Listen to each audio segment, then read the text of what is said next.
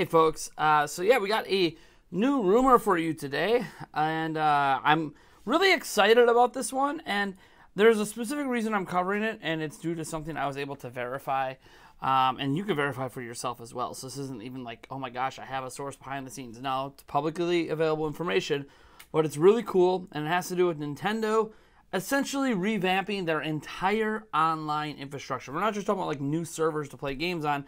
We're talking about the fundamental way their actual online works. AKA, remember that phone app? Remember this thing, you know, you use in here, like the Nintendo Switch Online phone app? Let's just say that looks like it's going away.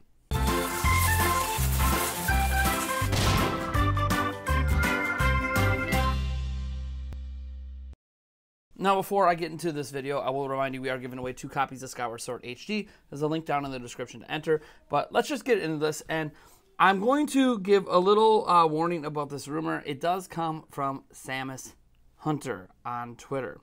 I have not covered Samus Hunter in almost a month at this point. I just wanted to wait and see what happened at E3, and then it turned out she got actually quite a bit wrong at E3.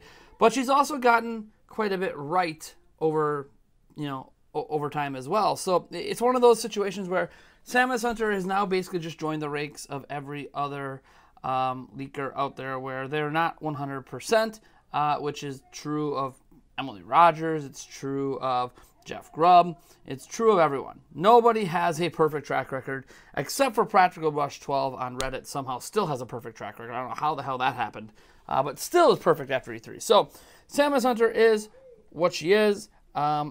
And she put out some interesting stuff because there's been a lot of speculation around something that was happening over the weekend and into Monday, where Nintendo was taking down all of their online services at the exact same time for maintenance, and they've never done that. Since the Switch came out, there's not been one period of time where every single online service was taken down at once, and a lot of speculation came out of this that Nintendo's prepping to announce a new system, or a new virtual console, or something crazy like that.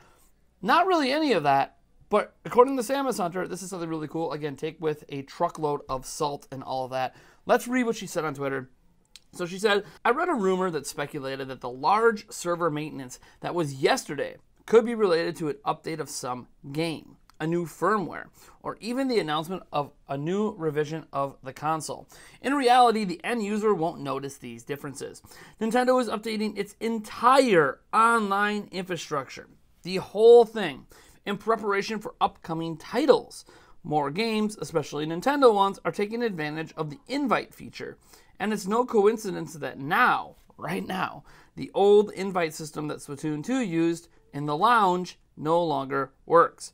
Some ideas that have been thought of, such as the smartphone app as the focal point for the online, after the poor reception by the public, have been set aside in favor of more integrated systems. Obviously, this change isn't quick, but the first results are starting to arrive. So, essentially what Samus Hunter is saying here is that if you want evidence that Nintendo's, that this is an online infrastructure change, the lounge no longer works in Splatoon 2. Now, is it that big of a deal with Splatoon 3 coming out next year?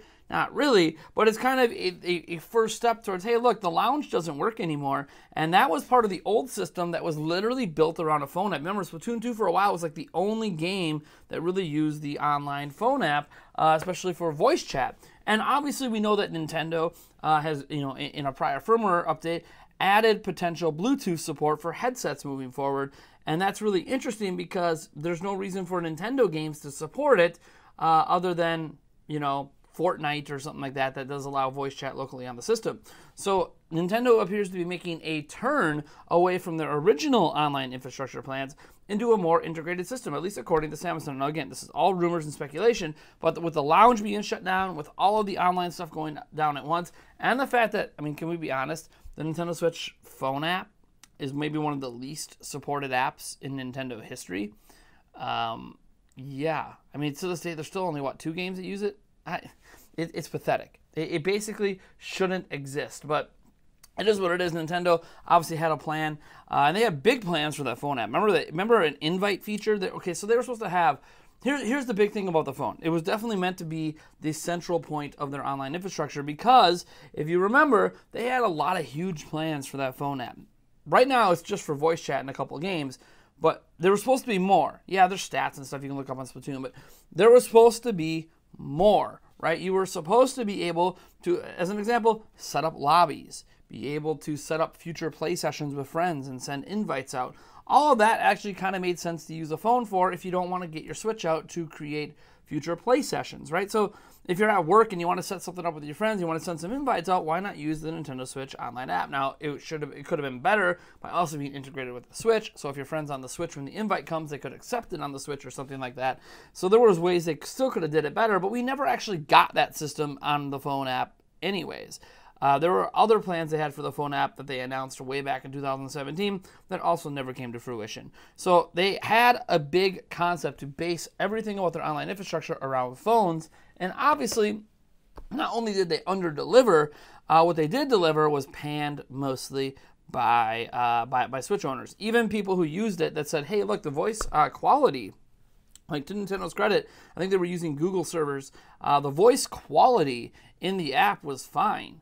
But like convoluted setups, you know, remember the original Splatoon 2 headset where you had like a wire running to your Switch and a wire running to your phone, you know, splicing that together in order to get audio from both was just really cumbersome. There have been Bluetooth headsets that have come out where you can Bluetooth to this and then wire to your Switch as a better solution, but still not ideal. Plus, you always have to deal with you know, Bluetooth potential audio delays, especially in multiplayer games. That might be a no-go. There's just been a lot of issues trying to use it in that way. And by the way, you've been able to use wired headsets on Switch this entire time. It's just Nintendo games don't support in-game voice chat, so who cares? So this infrastructure, while she doesn't mention in-game voice chat, does sound like if they're going away from the app that was panned by the public, that's just a major overhaul, which would include putting voice chat locally on your system. Again, not something Samus Center says, but if they're going away from the phone app, that's pretty much the only function the phone app has for the most part. But yeah, they're changing the way invites happen. I mean, heck, who knows? Maybe they eventually stop with the friend code thing. That was obviously something that nobody really understood after Wii U, why they went back to friend codes.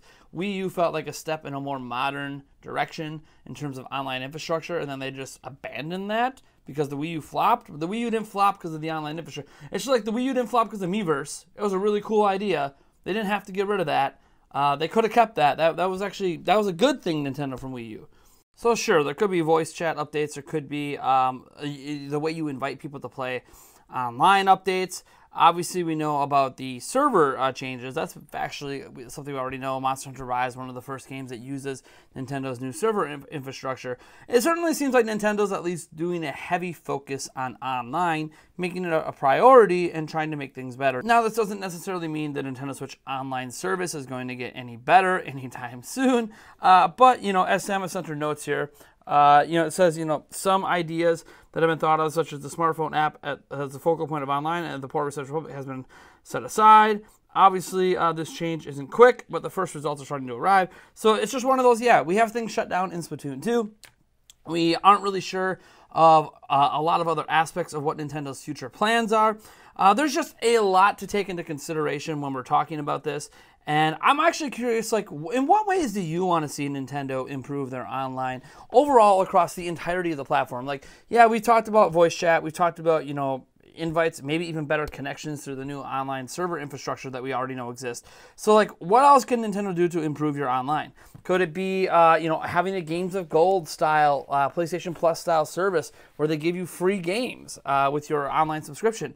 Could it be finally, adding new things to the online app, like or not the online app, the Nintendo Switch Online? They have the NES and SNES. Is it time for the N64? Is it time for something else?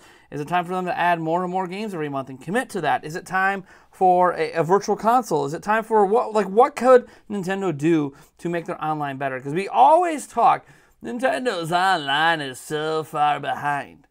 But then what the hell could they do to catch up? I know one major thing would be the ability to just message people, whether voice or text or ideally both. The fact that we can't message people in the online phone app, nor can we message people directly on our Switch. Yikes. So something like that would be cool. Maybe, this is maybe an out there thing that's probably unrelated, but maybe working out whatever issues are between Netflix and Nintendo. Because we had Netflix on the damn 3DS. What the hell? So I don't know. That's just some stuff floating out there. Obviously, I'm willing to listen to all of your guys' speculation as well.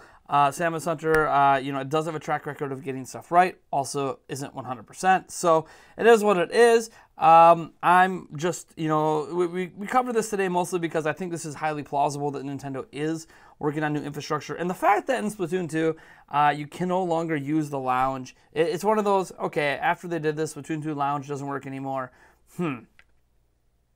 The lounge was one of like the key aspects that led to things like the app on the phone. So we'll have to wait and see what happens. It's for future Nintendo games specifically. And that's, I think, what's exciting because everything about their online was built around their own games. And it was done really poorly. I mean, even Mario Kart 8 Deluxe, right, the most popular game on Switch, is using the Wii U online. And the Wii U online feels better than the actual Switch online on the Switch. What the hell, right? So let me know what you guys think about this down in the comments below. I am Nathaniel Robojans from Nintendo Prime, and I'll catch each and every one of you in the next video. Yes.